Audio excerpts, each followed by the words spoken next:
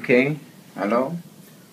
So today I want to try to teach you something about complex fractions. And complex fractions simply are a fraction being divided by another fraction. Okay, so you know that in order to divide a fraction, you just multiply by the reciprocal. So you multiply by the reciprocal, and there you have it. Then you multiply straight across. Okay, and that'll give you AD over BC. Okay, so that's one way to do it. But we want to get into something a little more difficult. For some example, let's say you had 1 over a plus 1 minus 1 all over 1a minus 1 plus 1. You see, now to do something like that, it could take some time, but we could easily solve it. Just finding the LCD. So you know that the LCD is going to be this. And that's the LCD. You see it has this here and this here. You can think of this as 1 over 1. So now to do this, you just multiply this to this and this to this. Okay? So when you do that, these two will cancel out, leaving you with just a minus 1 on the first one. These are cancel out. You could think of that as being cancelled over. Then when you multiply this to this 1, you get the same thing. And don't forget to bring over that minus sign. So a plus 1, a minus 1. Okay?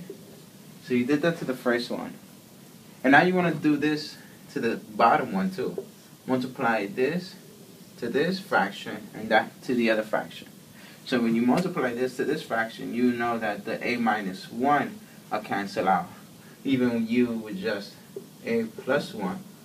Don't forget to bring over that plus sign, and then you get the same thing, a plus 1, a minus 1. Okay, so that's what you're gonna get. So that's step 1, S1. This is S2. Now we're going for step 3. Okay, so when you simplify this, here you use the Fourier method. So you're going to get a minus 1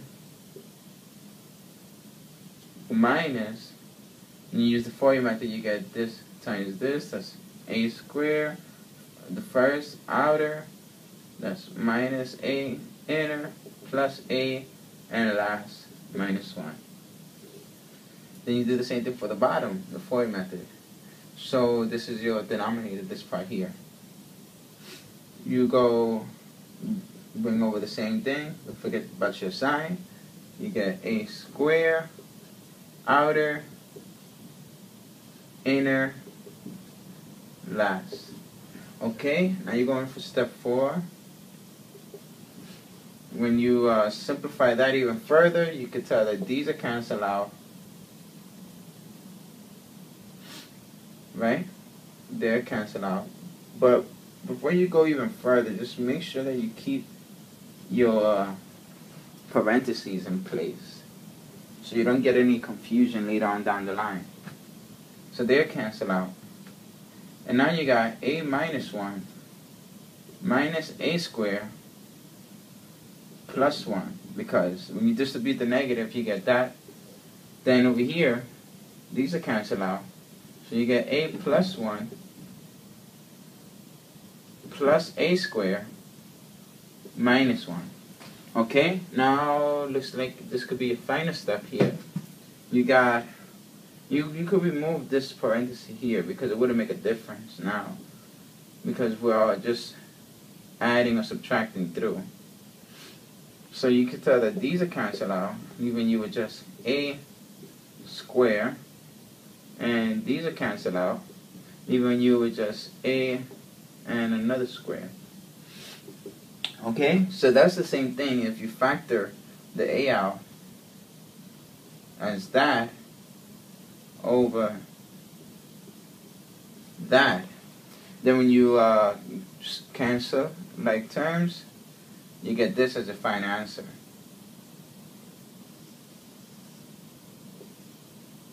Okay, and that's the answer. So that was everything coming from this example here. Hope that makes sense. If you got any questions, feel free to let me know about it. Try to get in contact with you soon. Thank you, and have a nice day. Goodbye.